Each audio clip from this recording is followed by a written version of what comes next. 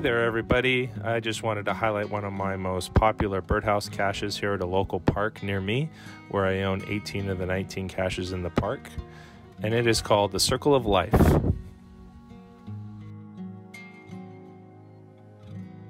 The Circle of Life, hidden about 3 years ago in 2018. It's doing good on the favorite points. It was meant to be for kids. It's meant to be easy to be found, just a little bit of a twist in order to open.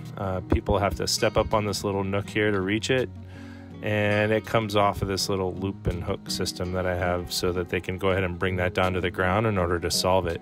It was needing some repair, so I brought it home, and it was a good opportunity to highlight it.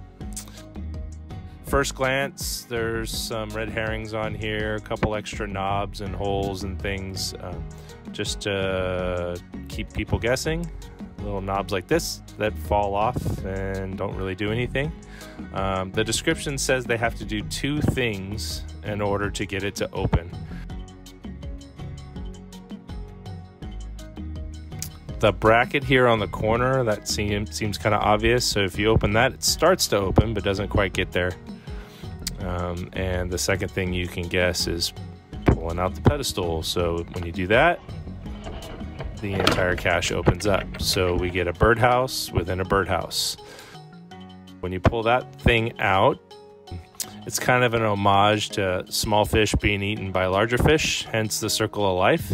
So when you spin it within the birdhouse, you see the fish being chased by a larger fish, which eventually eats them. So I thought that was a little extra artistic touch that people really liked. And then once you get inside of the container, you have got, but of course, the final birdhouse. So we have got a birdhouse within a birdhouse within a birdhouse. Circle of Life. Hope you enjoyed. We'll see you next time. Hey, thanks for checking out my video. Don't forget to subscribe.